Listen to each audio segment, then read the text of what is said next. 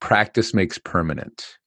Habits define what we ultimately wind up doing, because the habits we fall into, whether they're good and bad, are the unconscious expressions of our activity. So if you want unconscious competence that you were talking about, Ben, yeah, you've got to create a habit of consciously being competent until it becomes natural.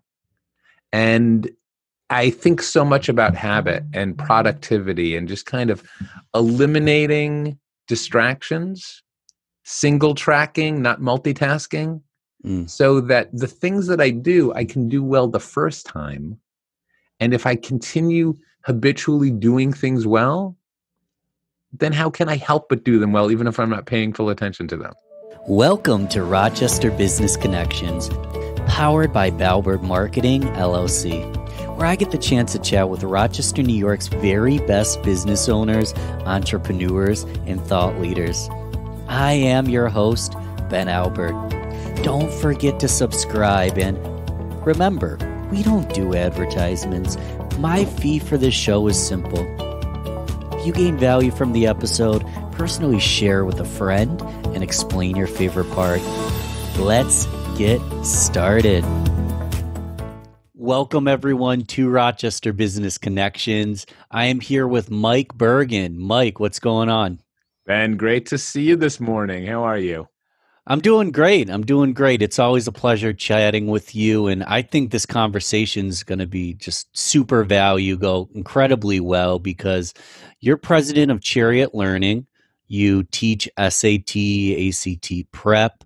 One thing we don't have to dive too far into, but you're also a bird blogger, which is an awesome side project, and you host your own podcast on SAT and ACT prep. Am I correct? Well, what's the name of that podcast? So the podcast is Test and the Rest. And honestly, the scope of the podcast is a little different from Chariot Learning. So Chariot Learning, we definitely focus, as we say, on helping students succeed in test, school, and life. So it's a big focus on standardized test prep, academic tutoring, academic coaching, everything that students need to excel, usually in the high school range. We do work with some college students, and we do GRE prep, but there's a lot of SAT, ACT prep. There's a lot of subject tutoring and the works.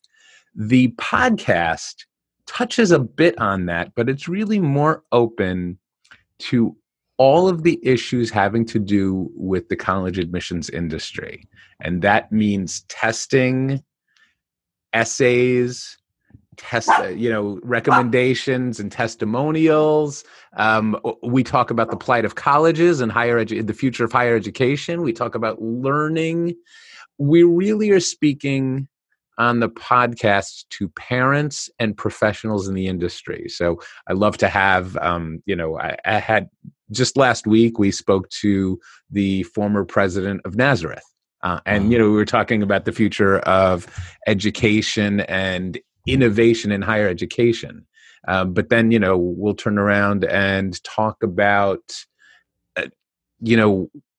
what the future of the tests are, or how to write a great essay. So it's really a lot of stuff going on. Basically, and a lot of what I do with the podcast and with my business, and as the founding president of the National Test Prep Association, or as a certified educator for ACT, where I train teachers across the country on the test. If people are talking about testing, I want to be part of the conversation. I love it. And you've gained national recognition and have talked to people all across the country, right? It's true. Certainly the last year required, or let's say opened up the opportunities, but for a long time, I like to say I'm nationally known in this industry, but very focused on our local activity. But yeah, I've spoken about the test across the country to thousands of professionals. We work with students across the country right here from our office in Rochester. It's interesting. The world is smaller now. We're all talking to each other online, remotely, and my industry, let's say test prep, is a really interesting industry because it's not built up the way most industries are. And it's very easy to contact a professional, somebody who does what I do in another market, and just have a really genial conversation. So we've developed some online communities, and that's definitely helped me learn from professionals across the country and opened up opportunities to share what I know. It's incredible. And I love what you're doing. Just as a side note, I'm reading a book right now. It's called Limitless by Jim Quick. Yeah. And Yeah. what I haven't Jim, read that, but how are you liking it, Ben? um, I'm just, so the testimonial section was like 20 pages in itself, and it's all testimonials from Will Smith and massive CEOs and, people that I don't want to misquote who's in there, but people that everyone knows, people that everyone has heard about, attributing Jim Quick for his training. And Yeah. for anyone who doesn't know Jim Quick, he does brain coaching, which looks at memory, retention, speed reading. He was the kid with the broken brain, right? He was born, he had a head injury. He was never, quick witted when he was younger, and he learned how to learn properly. Now, I want to take his. He has a kid. He has a kid. He has a class 4 kids. He has a Yeah. class 4 children because he wants to teach people at a very young age how to learn properly so they can succeed at whatever they choose in life. And I'm simple minded. I'm thinking I might even just take the children's course because it's probably all the basics that I wish I learned. I'm going to take a look at that class too. I love that you brought in that concept of coaching your brain and understanding that, because we touch on that a lot at Chariot Learning. We touch a lot on that on the podcast as well. We had a great interview with the founder of Mindprint, which works a lot on learning assessments, on the science of memory. And it's fascinating how when you delve into that, you can pull out some really actionable skills, observations, and habits. So one of the things that we find is, so it's interesting because I talk so much about test prep. And when I talk about test prep, it's different than school, right? Okay, preparing for a test like the SAT is so different from preparing for a test like the midterm in school. There are some fundamentals about study, but really preparing for the SAT or ACT is much more like a sport or a skill, right? And the fundamentals are practice and coaching.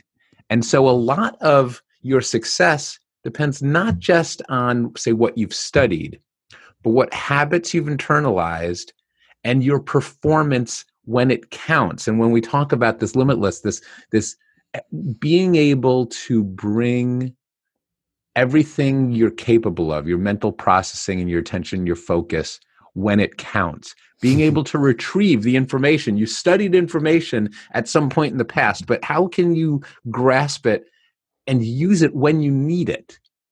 And these are fundamental concepts. And I appreciate that you're as fascinated as I am in learning more about it, because preparing students for excellence in anything, and really let's not just say students, let's say people, because you do so much with music, Ben, and you know that so much of being a successful musician is practice when nobody's listening, so that when you are performing, you can hopefully find that flow state where it all flows really naturally, and the countless hours of work that you put in just come effortlessly from you for a really phenomenal performance.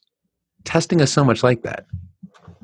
Yeah. Yeah, it's the grand moment where everything that you've done, the 1,000 hours you might have put into to prepare for that test, it all happens there. And yeah, I love the alignment. I bring up Jim Quick for a lot of the reasons you just said. I love when people are teaching the youth best ways to dive into a crazy world and be successful and be leaders, because they're our future, right? Yes. And I'm wondering, because I personally don't have kids. My girlfriend does. But a lot of people, I'd love that teenagers listen to this. I don't know if any teenagers listen, but I do know a lot of entrepreneurs, business owners, successful salespeople listen to the podcast. and they have kids. Some Yeah. are 3, some are 5, some are 15. Obviously, checking out Chariot Learning, listening to your podcast is a great start.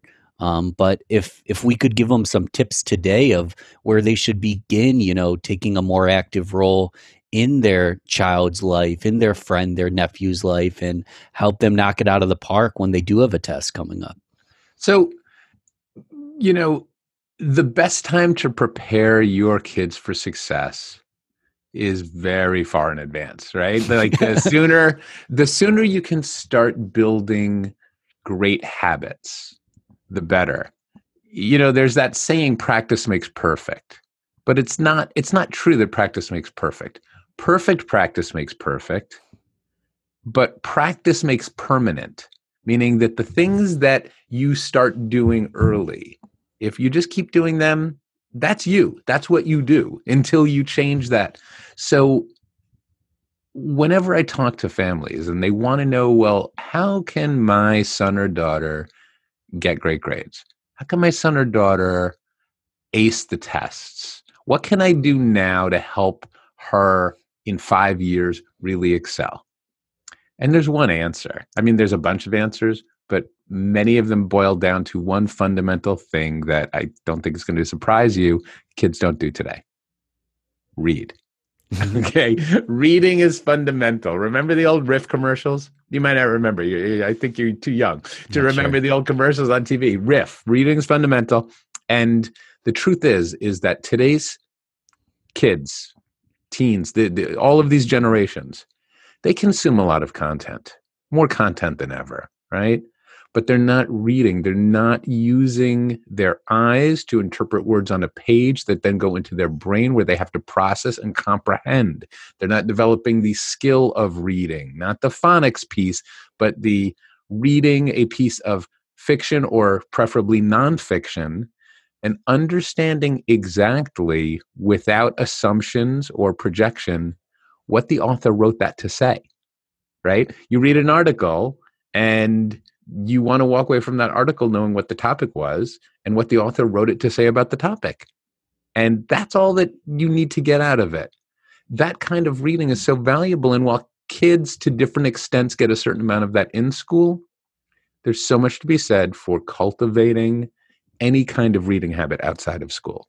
Any kind of reading habit. You don't have to judge what your child is reading. Just help them feel comfortable. And I don't mean like tweets. Sure. Okay. I mean long reading form. Something a little more long form than that. But, articles in magazines like, Sports Illustrated or ESPN, absolutely fine. There's nothing wrong with it. As long as you're not just looking at the pictures and reading the graphs, but reading the articles and understanding what they're written for, you're improving your skills. So that's really a big piece. And, another thing that's always valuable is to teach kids that it's okay to make mistakes. It's okay to fail as long as they can learn from their failure. That, I'm sure that you've heard about the fixed versus growth mindset. Yeah. And the fixed mindset where somebody is more afraid to make a mistake than they are to not do the task leads to stagnation. It leads to intellectual stagnation. It leads to poor performance in the long run, where we want students to cultivate the same attitude that musicians and athletes have to cultivate, which is that it's okay to swing and miss as long as you then take the opportunity to figure out what was wrong with your swing and do it a little better next time and practice the right way to go. Question, because I have the worst handwriting you'll ever see. I love taking notes because physically writing it out helps me, remember it better. There's research supporting that, Ben. But when I'm multitasking and writing notes, I'll go back to my notes. I can't even read what I just wrote, right, Mike. I can't even read what I wrote. And I genuinely think that there might be a fixed mindset issue where I never was a good writer. Mm-hmm. So I never became a better writer. Right. Do you think that, when it comes to fixed or growth mindsets, is it nature? Like, is there things that you're just not as good at, or is it more nurture than we think? There's definitely things that we don't all have natural aptitude for. Right. You know it. Growing up, very often people gravitate towards the things that they're good at. Sure. But there are also those examples of people that gravitated towards things that they weren't necessarily good at, but they were motivated to do. And then they really overcame that natural, I won't say deficiency, but just lack of strength. Mm. You know, your handwriting, you've identified an issue, right? There's a very simple fix for it, but the fix sucks. The fix is practice. The fix is writing over and over again, and maybe even getting a writing coach, somebody to help you unlock what it is that you're doing with your hand that's causing that, and to write until you're satisfied with the result. Because if you can do it consciously, if you can force yourself consciously to write in a way that is legible and maybe pleasing to you, the more you do that, eventually it becomes unconscious, and now that's the way you write. And I say this as somebody who's allowed his handwriting to degenerate to the point where even doctors make fun of me. But I don't value it enough to try to fix it. But if I was going to, that's exactly what I would do, is I would just force myself to consciously do it right until I can't help but do it right unconsciously, right? That's the other thing about practice. You don't practice till you get it right. You don't practice a song until, you finally get it right the first time. You practice a song or anything until you can't get it wrong, until it's just naturally the way you do it. Right. Well, what I've learned is there's incompetent, then there's consciously incompetent, then there's consciously competent. That's when you're competent, but you have to think. That's where I am a lot of the time. Like I'm always caught in my head. Then the goal, right, is to become just competent, where unconsciously competent. You can't help but be competent. Isn't that a great place to be? Yeah. And I do have one more question to move back a little bit, because you talked about the value of reading. And I got to be honest with everyone. I'm not on a high horse. Most of the time the horse is running me over or something, because I just started actually reading a couple years ago. For the first time in my life, I actually read, and I just started a few years ago. What inspired you to do that, Ben? That's a big shift from not reading to reading. Honestly, I think that, and again, this is going to be a fixed mindset statement, but I never really liked learning. I was kind of immature when I was younger, so it wasn't until later in life that I found value in knowledge and growth. I found that way later than I wished that I could have, but obviously the best time to start's now always. But my question on what you were saying with reading, do audiobooks replace reading a book? What are your thoughts on consuming audiobooks versus audiobooks replace reading a book if you are if you're focused more on the content. Meaning if you just want to know what Dan Quick has to say, then you can listen to his book rather than read it. But no, for children and teens, they're on an arc, especially the college-bound ones, where they're going to have to be able to learn through text. And as long as that is the case, then they need to practice the skill of learning through text and not read. See, there's a difference between reading and understanding. And a lot of times we accept the former. The teacher says, read this book. And the student says, well, I read the book. I didn't understand it, but I did look at every page. And that's not, when the teacher says read the book, they mean read it and understand it, no matter how many times you have to read it over and over, no matter what you have to do, understand the point. Because that skill, and you're fine, if you didn't read a lot and then you started reading high-level material, you might have found yourself in a position where over and over again you had to stop and restart and read the same sentence over and over again, and maybe even look stuff up. And you might have felt uncomfortable about how slowly you were progressing. And this is what happens when students don't practice the actual skill of reading. So audiobooks are, my brother was reading The Stand. My brother's a prolific reader. He's an editor, actually. So, I mean, he's a writer. He's really immersed in the written word, but he was reading The Stand and he was slogging through it, the 800-page book by Stephen King. And finally he admitted, I went to the audiobook. I had to do it. And that's fine. He's got nothing to prove. He's a master of the written word, and all he wants to do is consume the story. You take the story in whatever way works best for you. It's like asking, is a podcast better than an article? It depends on what you're looking for. I think podcasts are fantastic. I like articles too. Yeah, absolutely. And everyone should listen to your podcast. What's the name of it again? Let's shout it out. Tests and the Rest. And you can go to testsandtherest.com.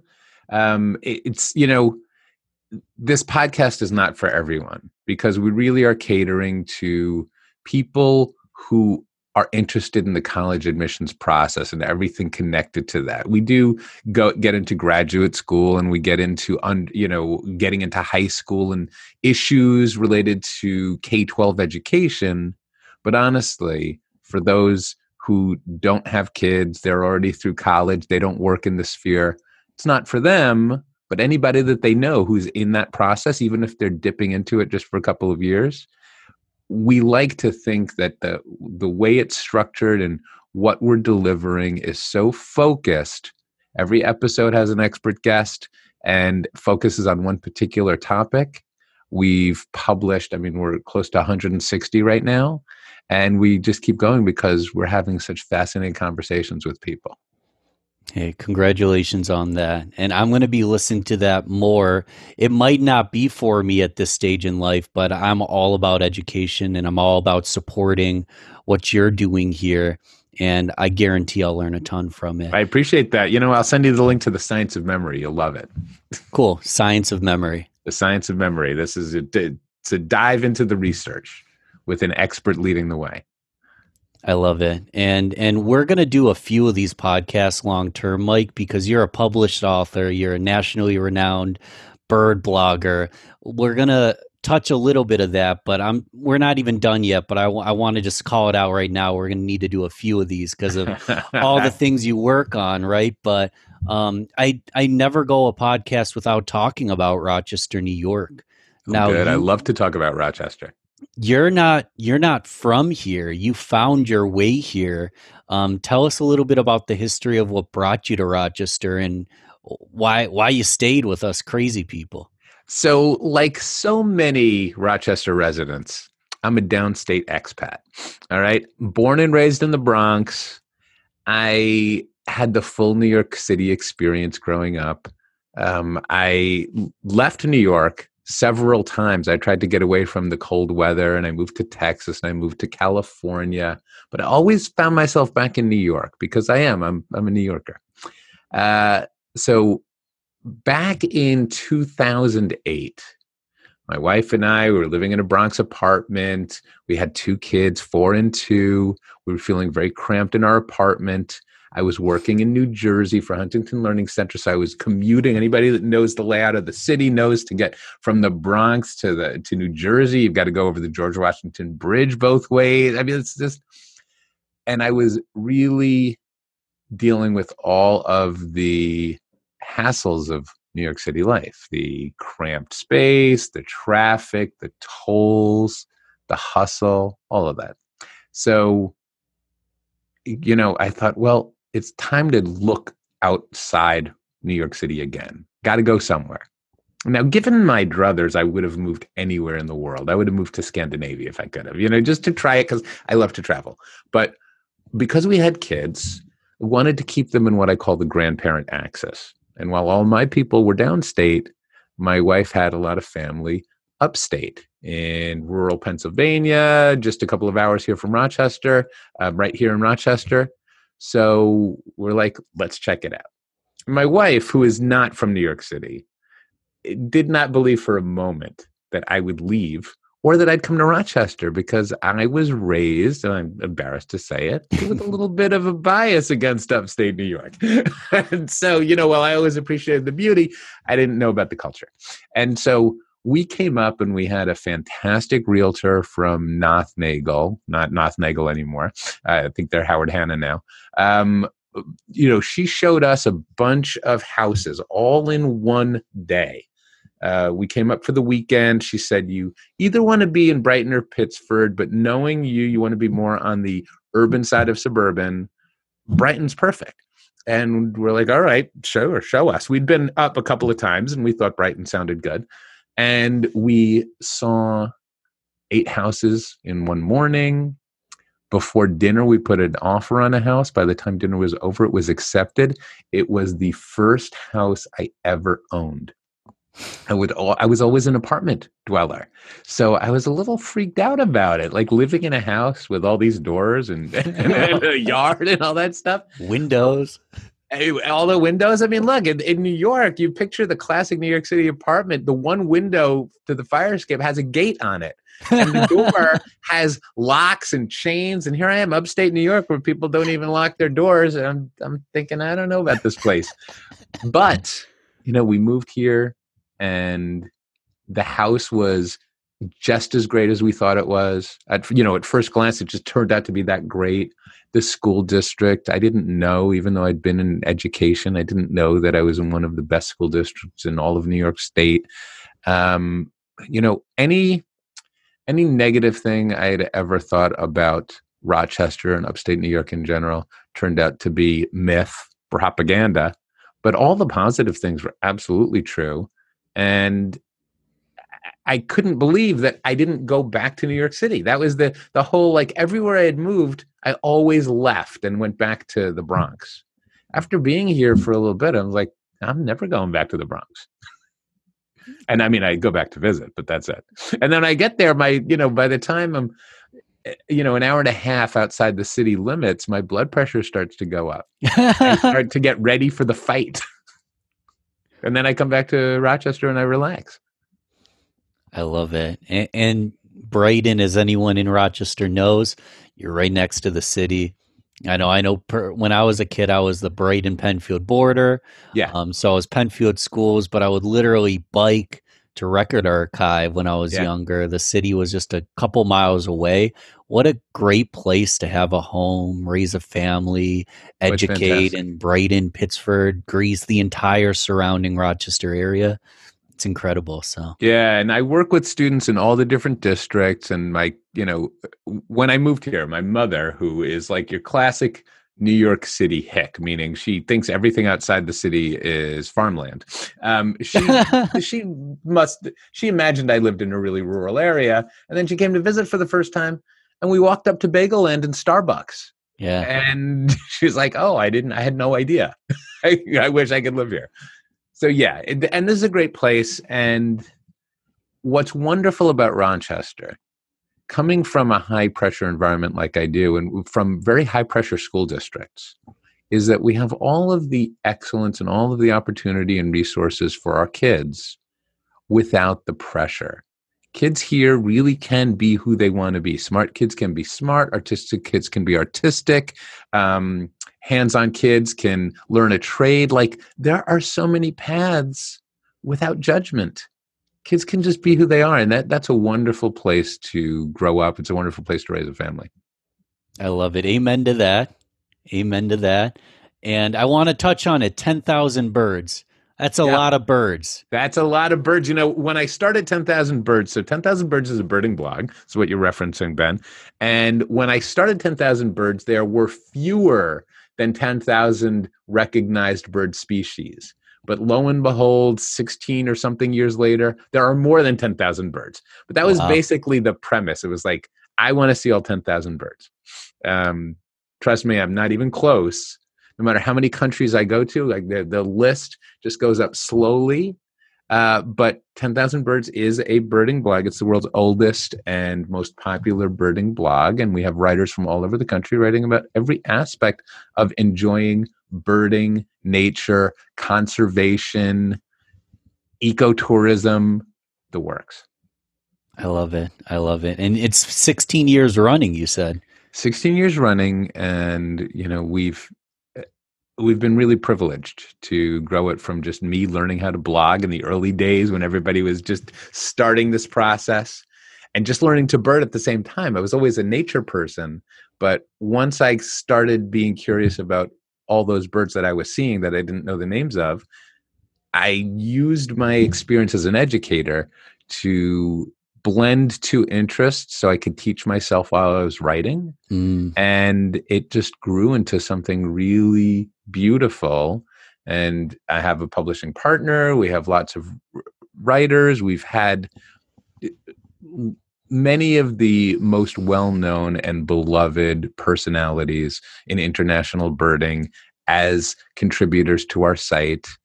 The blog has taken me all around the world, and I've been able to meet amazing people in so many different countries, and been able to promote ecotourism, which is something I'm very passionate about. It's just wonderful. And, I mean, Rochester has a great birding scene.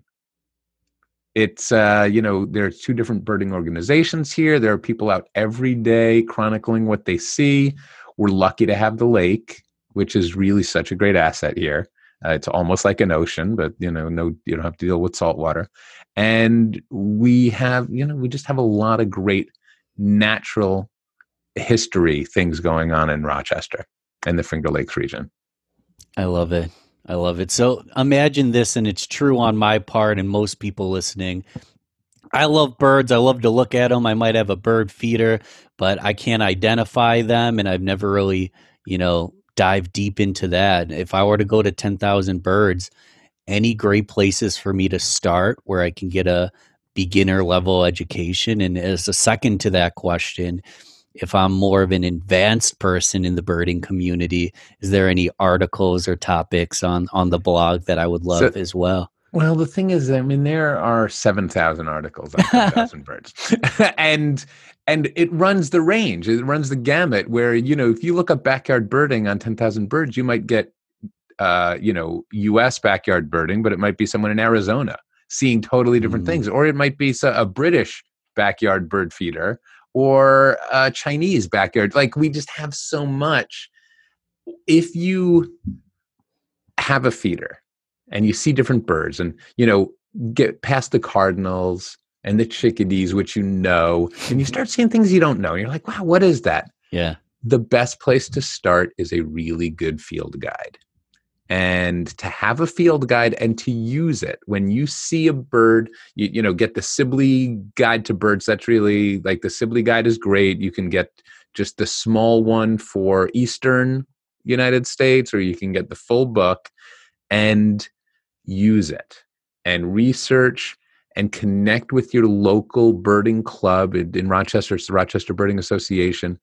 And the best way to learn about birds is to see birds with people that know them. And to, when you see a bird, look it up immediately while it's in your eye, or if you take a picture of it. And digital photography has been such a boon to this process. Read the guide, and then you start to learn the guide. You start to understand distribution. You're like, I'm looking at a bird, but this says it shouldn't be here this time of year. Well, then it's probably not that bird. Or I'm looking at a bird and the guide says that it shouldn't be in New York State. Well, you're probably not looking at it. But every once in a while, there's that rarity that shows up. And rarities show up in the weirdest places. And if you really know what you're looking at, and the guide, even if the guide tells you it shouldn't be there that time of year, with enough knowledge, you can uncover something very surprising. We had this last year with everybody locked down and unable to travel, the local birders have done a lot more work, like, visiting local spots over and over again. And we've had so many crazy rarities this year. We had a bird called the Nanhinga, and this was in Churchville just a month ago. And anybody who's ever been to Florida or the tropics knows what an Nanhinga looks like. It's like a cormorant, but it has a really long snake. It's like called the snake bird. It had long neck. Crazy looking bird. Doesn't belong in Rochester along a frozen creek. Didn't work out for the bird. But I mean, the fact is that we just have the wildest rarities turning up, and that you can't recognize it until you put the work in. I love it. But it's also great just to get out. I was out the other day, and I was up at LaSalle Landing Park, which is right on Empire Boulevard, by Lucian Morin. And I was looking at a group of gulls on the water, and they all took off. And I was like, oh, there must be a raptor here. So lo and behold, there was an eagle, an adult bald eagle just flew over, and it targeted a gull, and it was trying to hunt the gull. And this was an immature ring-billed gull, and the eagle was trying to get it, and it was, the gull was more nimble. And then another bald eagle came and helped so two bald eagles pack hunting a gull right here. Things like this happen every day. You just don't see it unless you're out looking. Yeah, you have to have the lens where you're looking for it, and suddenly you notice things you never imagined you noticed. That's right. Well, cool. I'm going to grab my notepad here. Anybody who's listening or watching, grab your phone, grab your laptop, grab your notepad, because obviously we're going to have to follow up a little bit here because there's a tremendous amount of knowledge and information and just great stuff we could learn from you. So we talked about 10,000 Birds. We talked about Chariot Learning. You also have a book that we don't have time to dive deep into. So I say we might as well just go read it.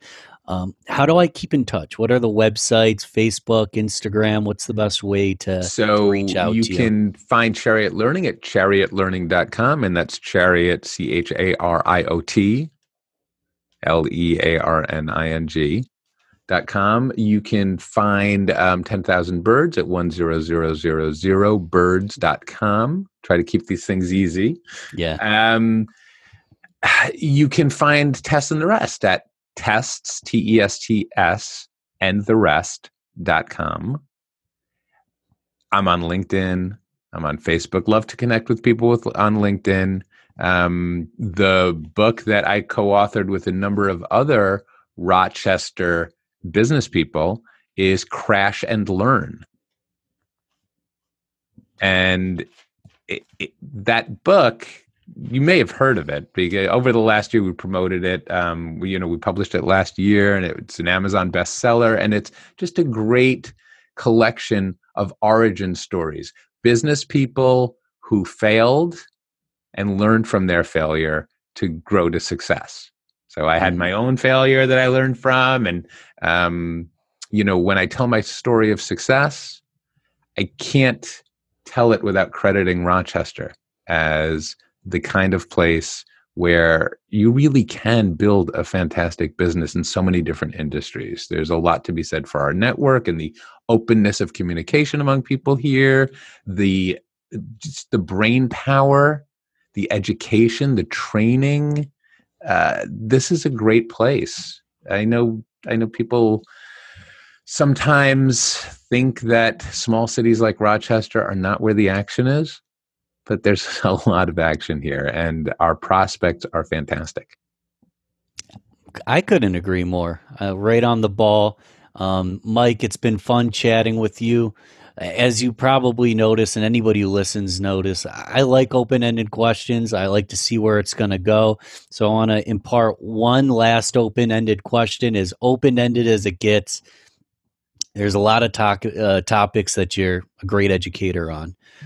In terms of education, a tip, a trick, or just something to give us solace today, give us, one free piece of advice to close out here, something that can, push me in the right direction going forward.